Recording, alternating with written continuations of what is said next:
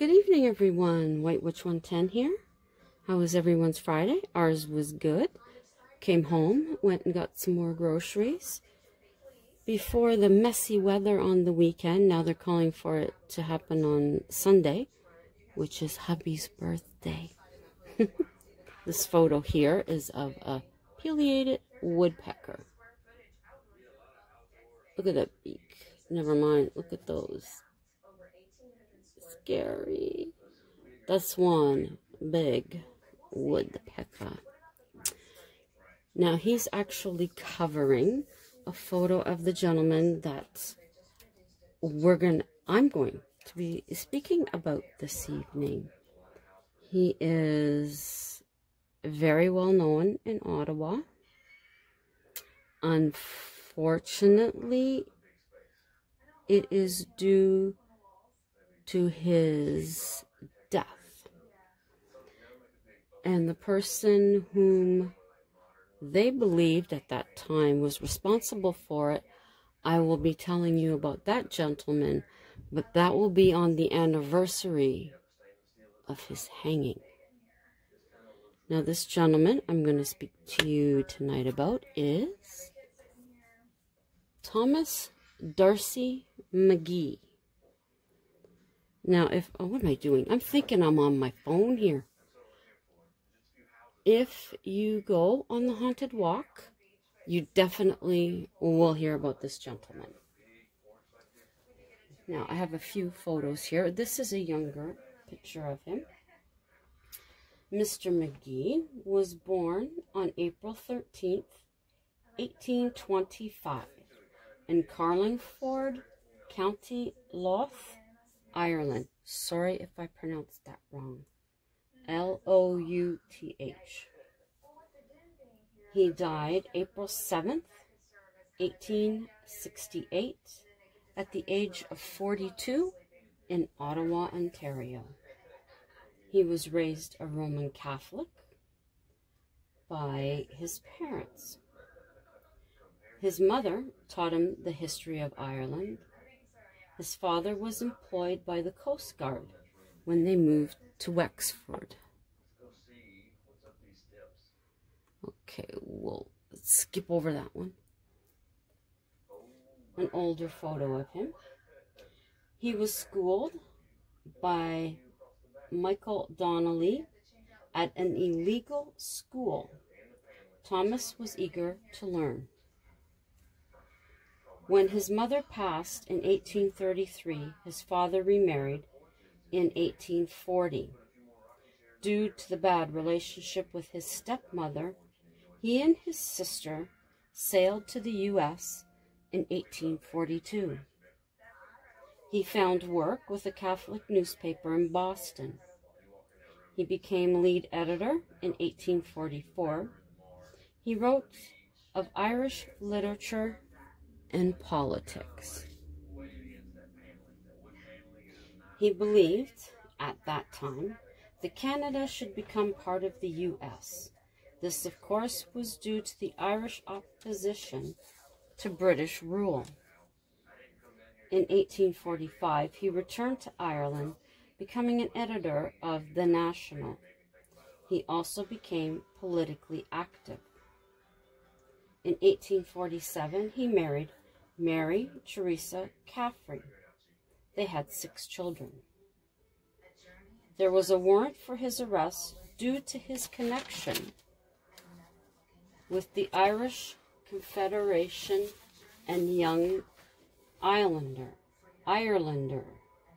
Rebellion of 1848. Thomas dressed as a priest to escape and return to the U.S. While living in the U.S., he became intensely conservative. He did not like the republicanism and democracy there. Thomas moved to Canada in 1857. He spoke with Catholics to work with Protestants to bring Canada together, to be a strong alliance with Britain. He was successful in assisting to create the Canadian Confederation. Thomas is one of the fathers of our Confederation. He had gone against the Fenians, which in his younger years he shared their view. They were against British rule in Ireland. In 1857 in Montreal, he published New Era. In it, he attacked the Orange influence. Irish Catholics should be represented in the Assembly. He promoted modernization, economic development through railway construction, fostering immigration, high tariffs to encourage manufacturing. In 1858, he became a member of the Legislative Assembly of the province of Canada. In 1861, he earned a law degree at McGill University. He became a Minister of Agriculture, Immigration, and Statistics with the Conservatives, formed in 1863. That's hubby on his phone. Now this is a cast of his death hand. As a delegate in conferences held in Charlottetown and Quebec, he wanted education rights for the religious minorities in Canada. Fenians were a group of Irish nationalists. They wanted the U.S. to take Canada from Britain. Thomas spoke against this. After Confederation, Thomas was elected to the first Canadian Parliament in 1867. He represented the riding of Montreal West. November 5th, 1867, he delivered a speech regarding the mental outfit of the new Dominion. He suggested the nation should inspire creativity and ingenuity of its own people. The top hat. April 7th, 1868. Thomas is in Parliament late with a debate. It is after midnight when he walks home to his boarding house on Spark Street, only a block south. It is Mrs. Trotter's boarding house. Opening the door to enter, he was shot in the neck from behind. Someone had been waiting for him. Several people appeared on the scene, but there was no sign of the shooter. Later, Patrick J. Whalen was arrested for the assassination of Thomas D'Arcy McGee. Thomas was given a state funeral. Now I'll show you. That's this one. Hurry up. That's this one here. One of the largest in Canadian history. There was a crowd of 80,000 people in Montreal for it. And at the time, Montreal's population was 105,000.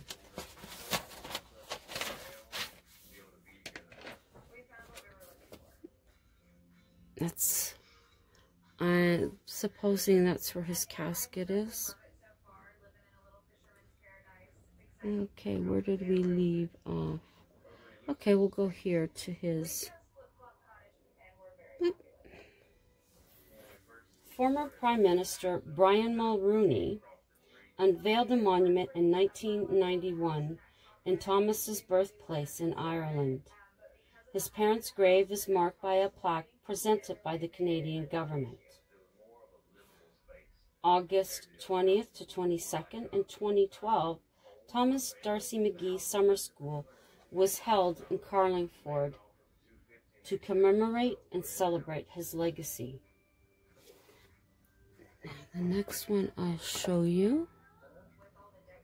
Okay, it's this one. Come on, up we go. Okay. At Spark Street and Elgin Street in Ottawa. Oh, no, that's not it. Sorry. My boo-boo. Where? Oh, this is it here. Okay, and the Haunted Walk, their office is just down here. Okay, at Spark Street and Elgin Street in Ottawa, you'll find Darcy McGee Pub. This is not where he was killed, but they do have very good food here. They have little Yorkies that are amazing. Okay, enough about the food. I will next show you. Okay, there is the family vault. Is that what you call it? I'm not sure what you call that. Isn't that terrible? But that's the McGee family. Now, I did find a picture with a number of people in front of this, but there was no caption as to who they were, so I couldn't come out and say that it was relatives of his. So I didn't bother to add it here. This is one of the schools named after him. Toronto Catholic District School Board named a school in his honor, Darcy McGee Catholic School. Ottawa Carleton Elementary Catholic School Board named a school in his honor as well, Thomas Darcy McGee Catholic School.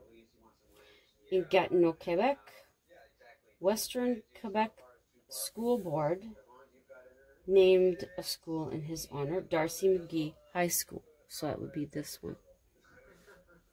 In Montreal, the English Catholic School Board of Greater Montreal honored him with Thomas Darcy McGee Catholic High School, which unfortunately closed in 1992. A riding in the province Quebec is named in his honor, and 2 villages in the province of Saskatchewan. One is Darcy, and the other one is McGee. The St. Mary's University in Halifax in 1986 set up a chair of Irish studies in his honor. The Canadian Museum of Civilization purchased, now I haven't seen this, and I haven't been over there in a while, purchased the gun used in the assassination for $105,000 at auction. And then you've already seen this one. You will find the cast of his death hand in the Bytown Museum. So the reason why there is the death hand is because of where he was shot. And I found this, which I didn't know, is something that he had written. I didn't know that he was a poet. There it is for you if you'd like to read it. This is twice had I sailed the Atlantic o'er, twice dealt an exile in the west. Twice did kind nature's skill restore the quiet of my troubled breast. A moss upon a rift tree, so time is gentle, cloaking did. The way they wrote back then. And I will show you. This is the wanted poster that they had. $2,000 back then, I imagine, was a considerable amount of money.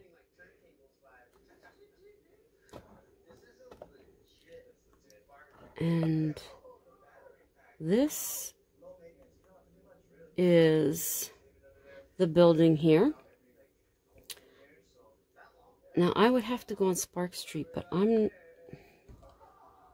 not sure if that exact building is still there. It should be. Toronto House.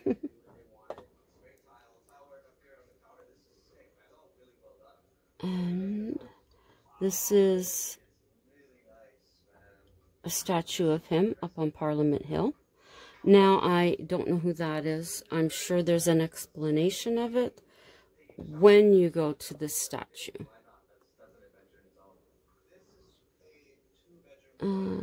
That's this one here, oh, here's another one.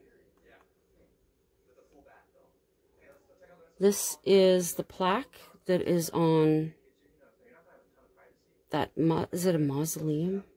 Crypt. The family crypt, that's it. That's on the family crypt. Now this here I found interesting. Questioning if he foreseen his sudden death. I'd never heard of that one before.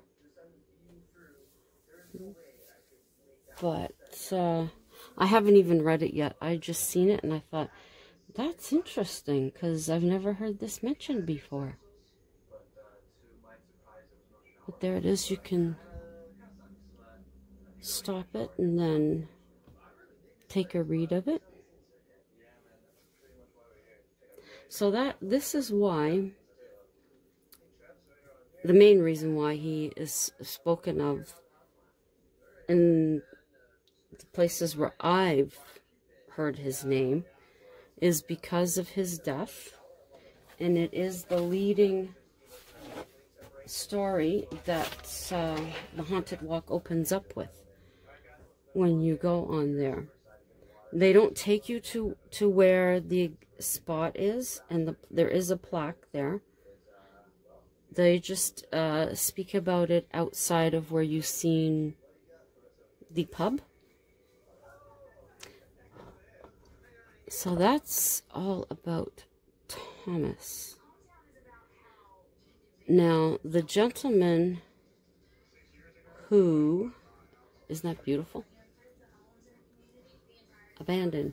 The gentleman who was hanged for his murder, there is only one picture I read today of him. And that's it. But that one I will read to you on February 11th. As I said, it's because it's the anniversary of his hanging. And I figured what I could do is give you some more of the crazy stuff that happens to a cleaner, or at least to hubby and I, if you'd like. Now you remember me talking about all the different things that had happened: the poop in the toilet, the poop on the toilet, the birds flying around, the guy's lunch in the fire cabinet. After all this happened, and also telling our manager in regards to the paranormal experience, which is in a previous video of mine from October, our manager at one point laughed and asked us, why does all this stuff happen to you guys? We laughed back and said we didn't know. Now, water. We've had water come through a ceiling. It was in an electrical room. We heard it and alerted the maintenance to it. When we opened the door, the water was missing all of the equipment. It was just going down the little path where whomever was going in there would walk. We found that weird, and then we assisted the maintenance gentleman in trying to find where the water had come from. We went to the room above, we went to the room above that, and checked all above. There was no water coming out of any of these rooms, anywhere. So to this day, unless he found out after we left, no idea why that happened. Now, this particular building, the gentleman also was responsible for another one, just 2 over. And we were in the basement, and we could smell wet cardboard. So we're trying to find out where the smell is coming from, and we end up in front of this door. We can hear this noise. And I'm saying to hubby, and he's saying to me, we're looking at each other, it's coming from in there. So we get the maintenance guy. He opens up the door. All this, it isn't fog, all the steam comes out. And here there was a cracked pipe in there. And the tenants' storage boxes, a couple of the tenants, they were in there. Cardboard, so you can imagine.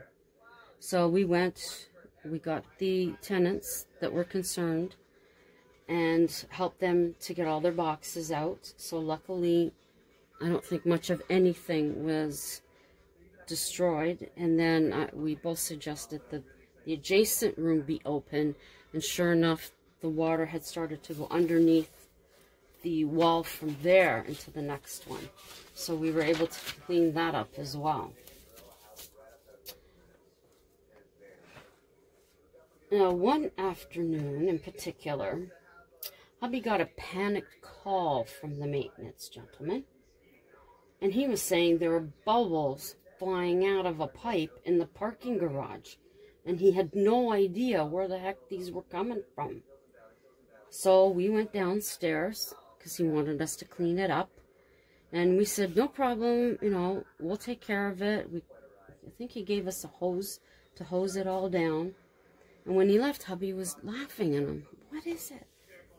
He had put old soap we had and a couple of other things that would generate soap down the drain, not even thinking that it was going to come out somewhere. So actually the panic was all because of hubby putting stuff down the drain.